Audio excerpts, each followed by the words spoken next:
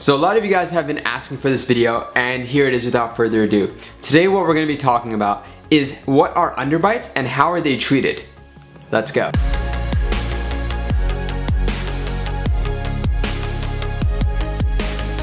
What's up guys, Dr. Greg here, back with another episode of Braces Explained. I hope you guys have all been doing awesome and are excited for today's episode. If you are new to this channel, please be sure to hit the subscribe button so you can stay up to date with more content like this. And don't forget to click the thumbs up if you enjoyed today's video. What I want to talk about today is what underbites are and how they're treated. Now, underbites are treated in a very case-dependent manner, meaning that what fits for one person might not fit another person. But today what we're going to be talking about are the 3 most common ways that we treat underbites as orthodontists. Before we dive into today's episode, I kind of wanted to touch base on something I've been toying around with. I've been thinking about doing some YouTube lives, and I was curious if that's something you guys would be interested in. What I need to know from you guys though is 1, if you're interested in this, and 2, I gotta find some times that will work so that everyone can get the most benefit out of this. So let me know in the comments of today's video of some YouTube live ideas that you guys might have, and 2, I need to know what time works best for everyone. So I'm gonna put a poll on the Braces Club group. If you guys are members of that, go ahead and vote on there. And if you're not members yet, please check it out. I'm gonna put a link in the corner here, as well as in the description of today's video.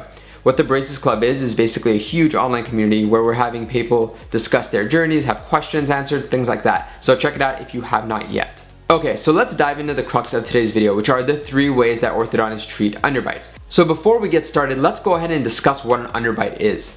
An underbite is when your upper teeth sit back compared to your lower teeth. As we've discussed in previous videos, ideally your upper teeth should be just outside of your lower teeth all the way across the arch.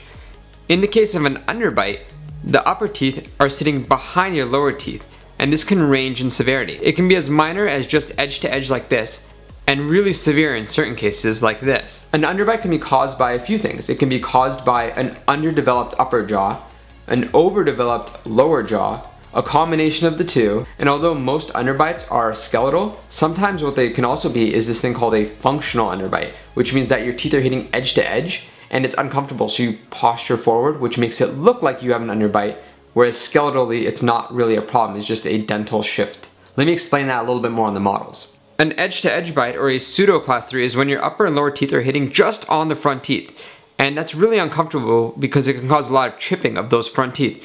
So without even thinking about it, we posture forward like this. And those aren't caused by an actual skeletal problem, those are just caused by a shift. It's called a functional shift, whereas you hit and you shift forward.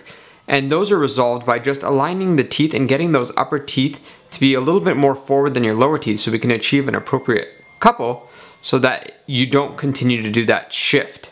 So I'm going to classify the underbites into basically 3 main categories: a minor, moderate, and severe. If you have a minor underbite, these can generally be treated with a little bit of interproximal reduction and elastics. I've discussed in previous videos what IPR and elastics are, so I'm going to link those out in the description of today's video if that's something you want to learn more about. But briefly, what we can do is slenderize the lower teeth and use elastics to bring the lower teeth back and the upper teeth forward to correct this crossbite. This can work in minor cases because if it's a more severe case, you can't use elastics to correct that much of an underbite. But in a lot of minor edge-to-edge cases or small underbites, these can work out well. The second way orthodontists can treat underbites are with extractions. If you have a moderate underbite, this means that you do have some sort of a skeletal component, whereas your upper jaw is either too far back or your lower jaw is too far developed forward. By using extractions, orthodontists can camouflage what the skeletal discrepancy is and actually make your teeth look as though you don't have an underbite. By using camouflage, your orthodontist can basically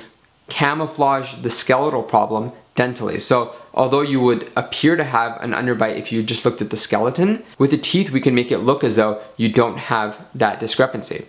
The way this is done is by using extractions. By extracting teeth, usually on the lower arch, but sometimes also in the upper arch, your orthodontist can bring your lower teeth back and resolve that underbite. So basically lean the lower teeth backwards so that your upper teeth are in front of your lower teeth, resulting in a functional, healthy, and stable bite. Again, this is not always the way to treat an underbite. Sometimes IPR will be enough, and sometimes we have to go to option number 3. The way that orthodontists can treat severe underbites is actually in conjunction with oral surgeons, and this is called orthognathic surgery. I am going to do a separate video totally addressing this because this is quite a bit of a topic, but orthognathic surgery is when your orthodontist works with an oral surgeon and basically puts the teeth in the correct spot within the upper and lower arch individually, and basically we go to surgery to move either the upper jaw forward or the lower jaw backwards. These surgeries cause amazing changes in a person's life because basically what they can do is change their entire facial appearance and make it so that that upper jaw that might have been too far back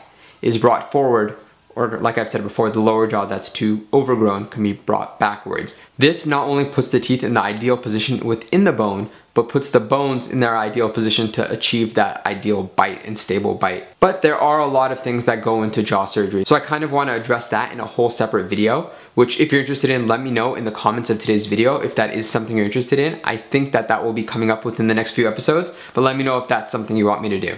And that is the 3 main ways that orthodontists can correct underbites. Now, this isn't every single case. Like I said, it's very case dependent. Sometimes you'll need extractions along with the jaw surgery, or sometimes you'll just need extractions, or sometimes you'll need IPR or just elastics.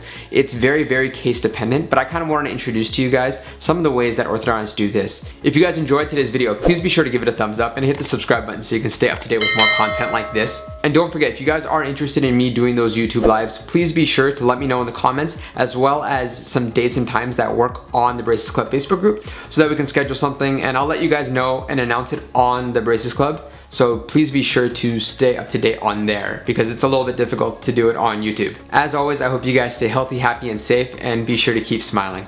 I will catch you guys next time on Braces Explained. For now, Dr. Greg, out.